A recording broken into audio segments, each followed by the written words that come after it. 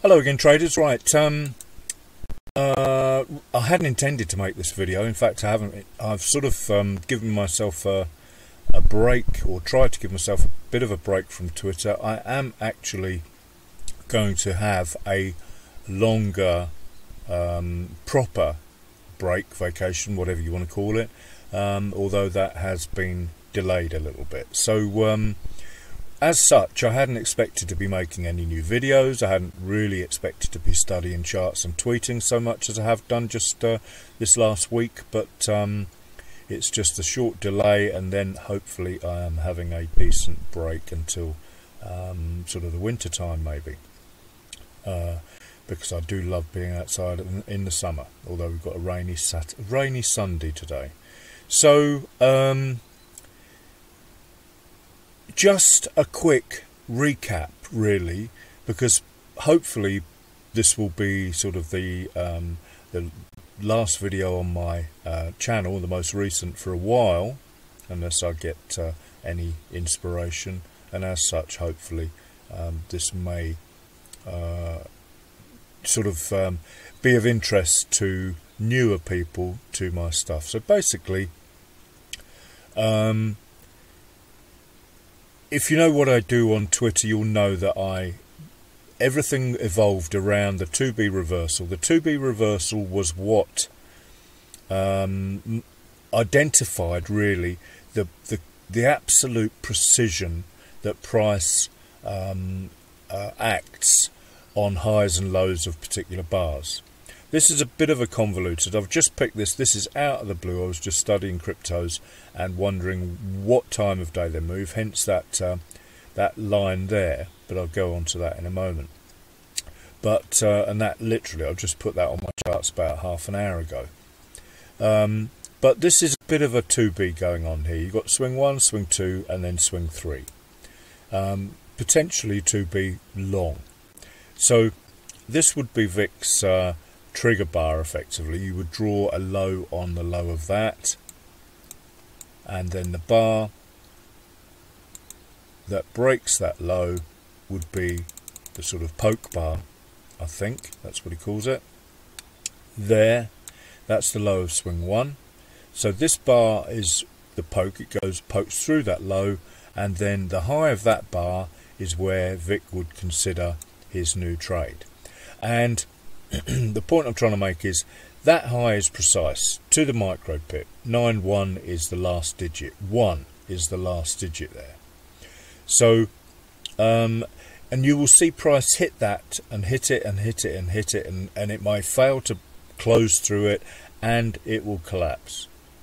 But if it closes through it, and Vic never mentioned the close, this is something I added to it, after hours and hours, thousands of hours of study and trading them, or trying to trade them, should I say.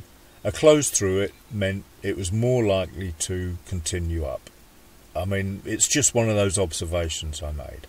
So that then led me to realise the importance of these micro pip levels, that 9.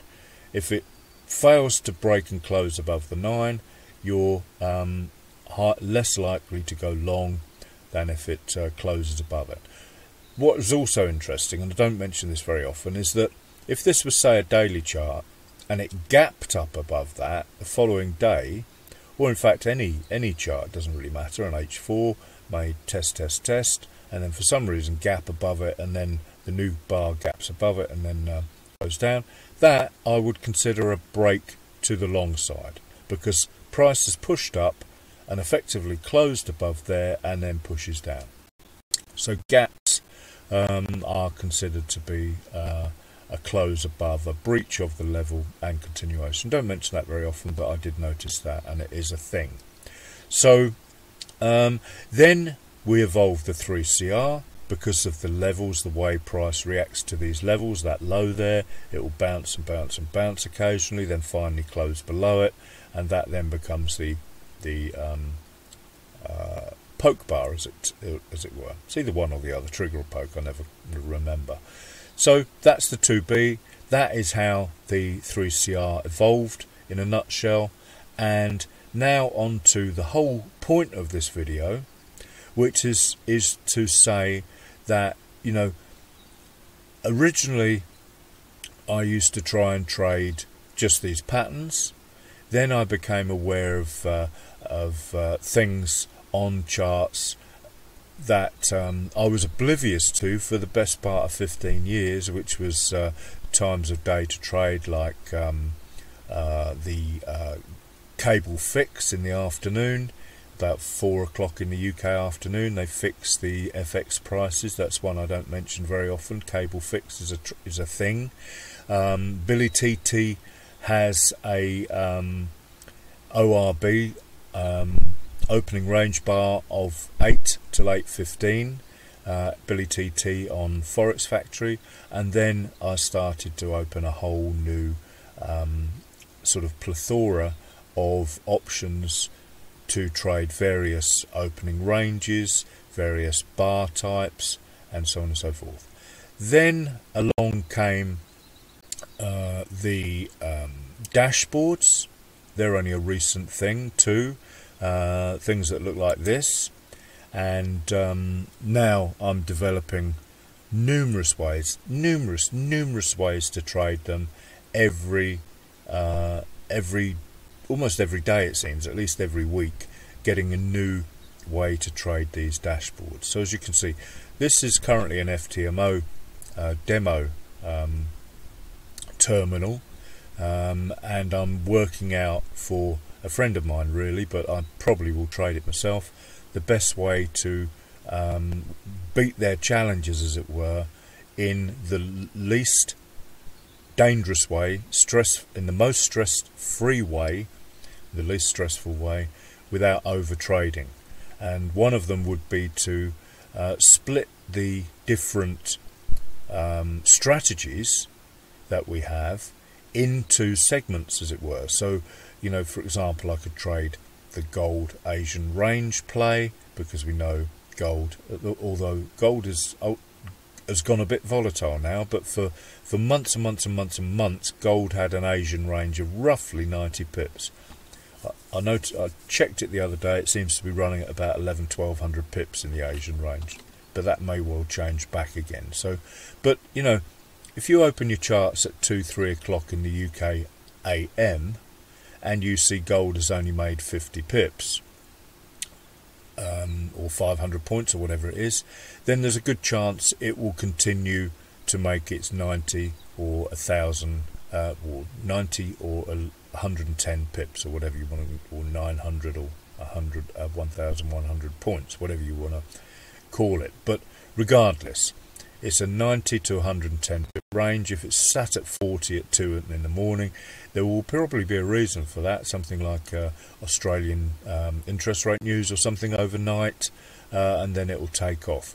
But we can trade the consistency of that range. Sometimes it won't, but we can use the 3CR, and we can use our momentum, the RSI histo momentum, and the TMA slope that I love, to work out how to trade that. So that's one whole strategy.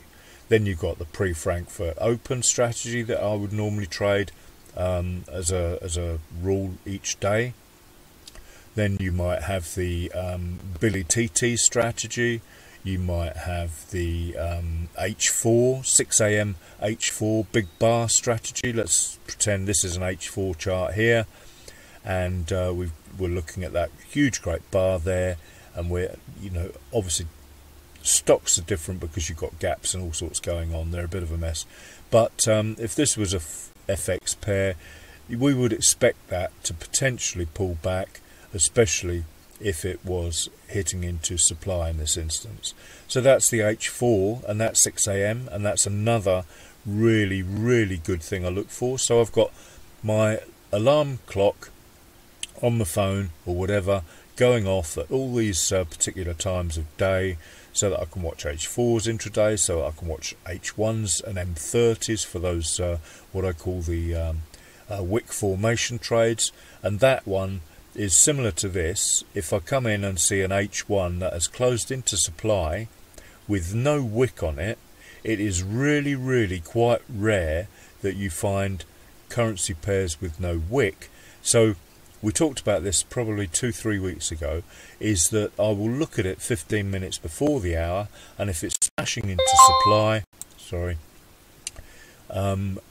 running up with a big candle prior to the hour end, then I will short it anything up to 5-10 minutes before the hour, and with a tiny stop above, and that's another play in itself. So far we've got gold Asian range play, we've got the excuse me, we've got the 6 a.m. play, we've got H4 play rather, we've got the hourly big bar plays. You can apply hourly and M30 as well. You can apply that to M30. You've got inside bar plays, you've got can't see any here, oh yeah, you've got doji there. So a break of that line, draw on that line there, and that is another opportunity. Excuse me. This is a massive battleground where price is pushed up, price is pushed down. Forget it that it's a monthly chart, but you know, put this on a hypothetical H4 chart or an H1 chart. It's going to go one way. And if we get momentum triggers and we get all the usual signals, 3CRs and so on the 1 minute, 5 minute charts, then that is likely. And then obviously supply and demand above, the highs and lows of that, that is likely the direction that you will be able to scalp 5, 6, 10 pips, whatever. So all of these different methods. Then we've got Don introduced us to the mother bars. I've known about mother bars, of course, but it's only right and proper that if a new idea is brought to my attention that I'm studying recently, then you know, give credit to where credit's due. So thanks for that, Don. So you've got mother bar trading, and Don has his three or 4 levels of 100%, the size of the mother bar. Expand that size by 3 segments, quadrants, whatever, and he likes to target those. So and it's fascinating how all of these different strategies all tie in together. So then you've got the strat, all the various strat setups as well that can be traded using what I call my precision entries based on momentum and 3CRs and all that lot on multi-time frames. So that's another one.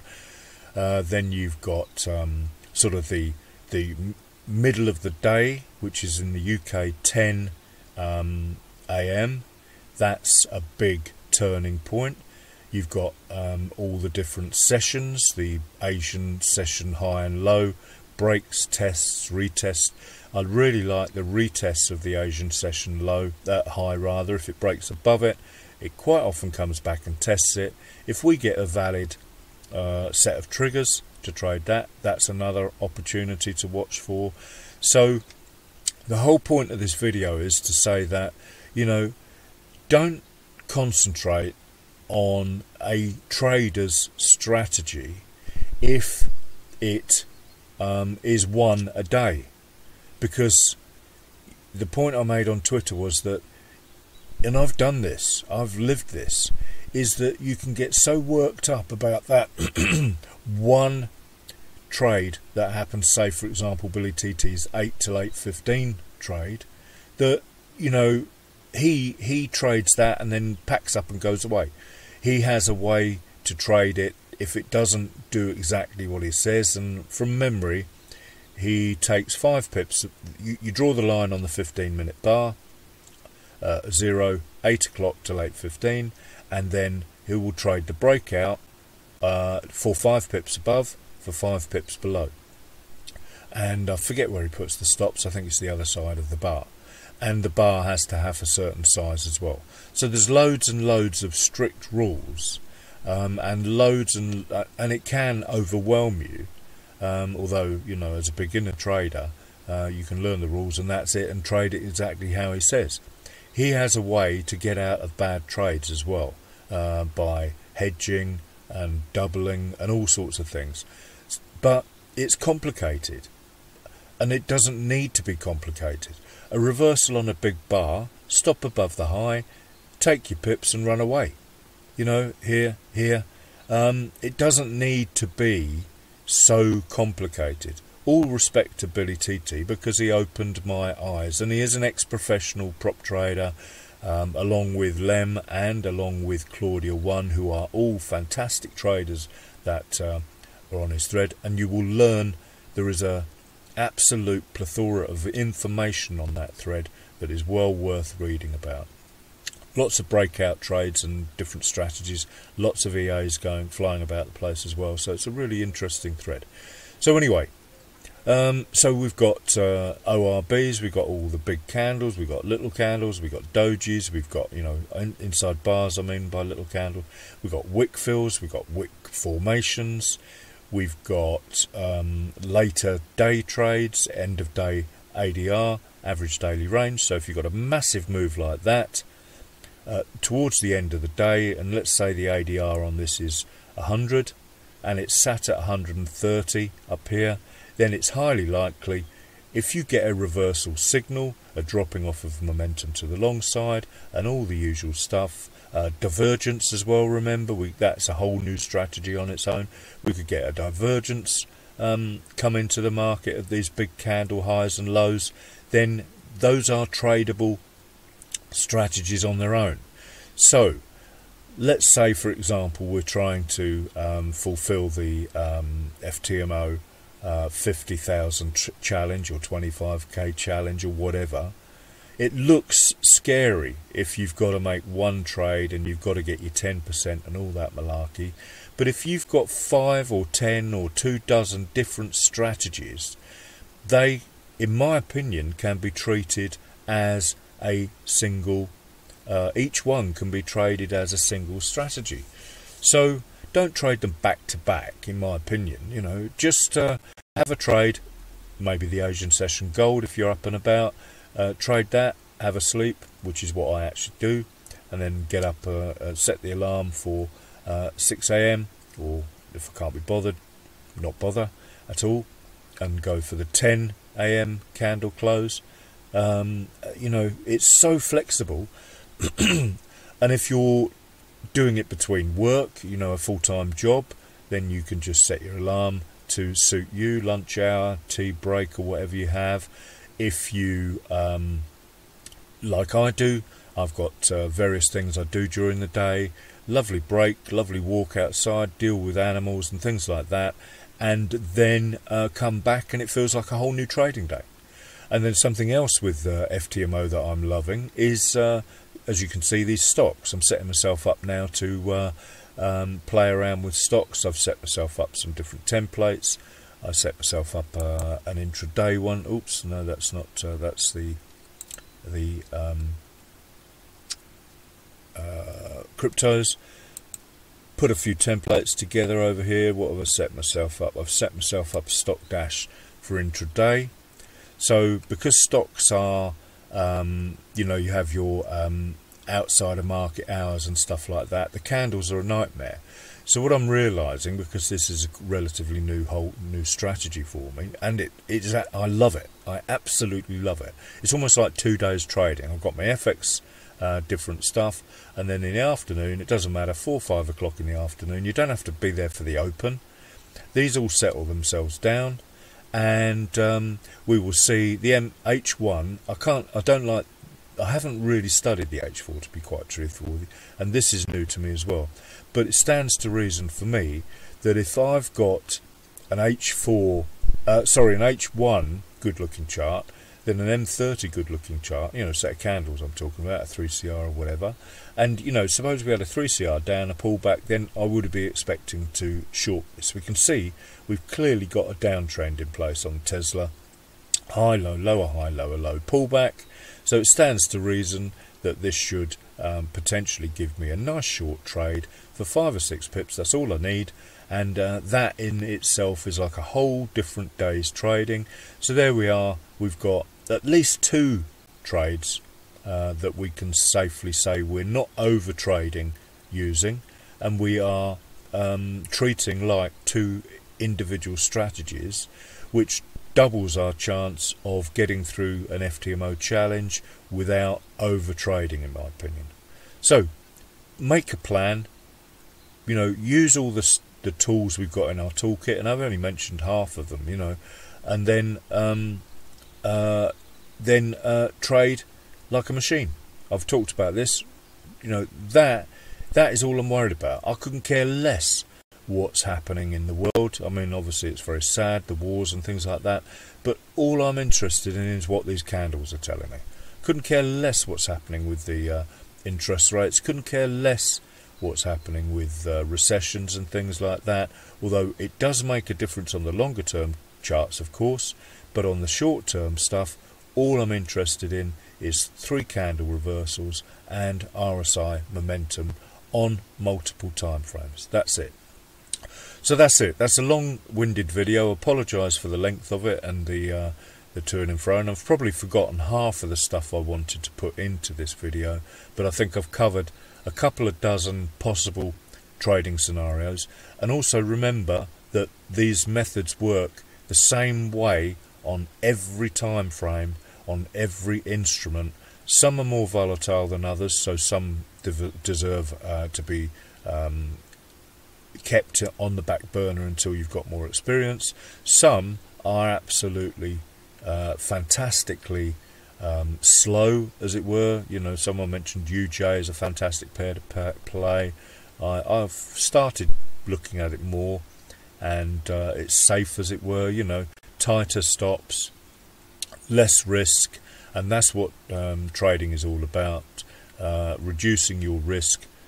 Risk management is the most important thing. Finding trades is pretty much secondary. So thanks for watching, and have a wonderful Sunday afternoon. Bye for now, and green pips to everyone.